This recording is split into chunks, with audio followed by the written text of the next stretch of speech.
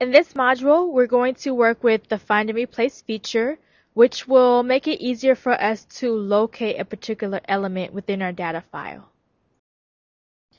You can use the Find and Replace feature in both a data view and variable view. So first, let's go ahead and work with the Find and Replace option in data view.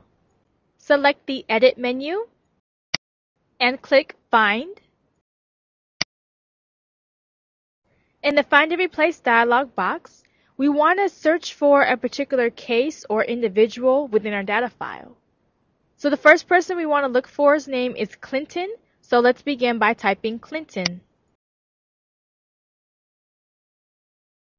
Let's say that Miss Clinton got married and therefore she needs to switch out her name from Clinton to Cliff. In that case, we need to select the Replace checkbox in order to switch that Clinton out with Cliff. Then, in the Replace text box, let's go ahead and type Cliff. You have a range of options in which you can dictate exactly what you want to look for in specific elements within that component of your data file. To look at all these elements, click on the Show Options button. Take a look at the Match to options.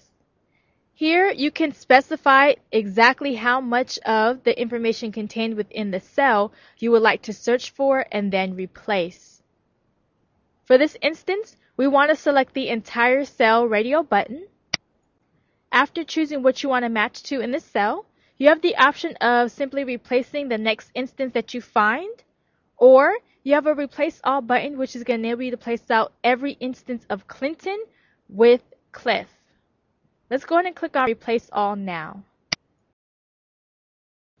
When PASW has finished making your replacements, it'll tell you how many replacements it actually made throughout the entire data file.